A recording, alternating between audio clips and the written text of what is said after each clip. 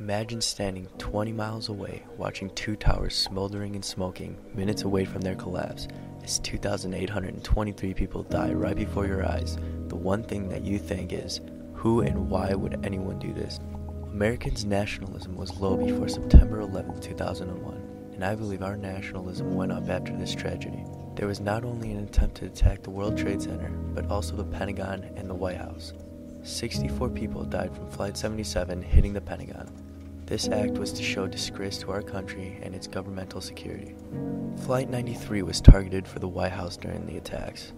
In an act of heroism and bravery, the 44 passengers of the plane stopped the act of terrorism and brought the plane down before it could get to the White House. Many people remember the exact time and place they were when hearing the news of the World Trade Center, some worrying about their family members and some praying that all will end good. In a single event, the whole nation united with each other and showed the most national pride any nation has ever seen for years.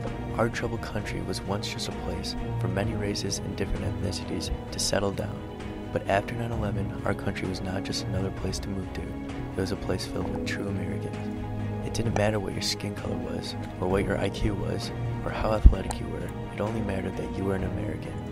Not only had America become united, but America will never forget.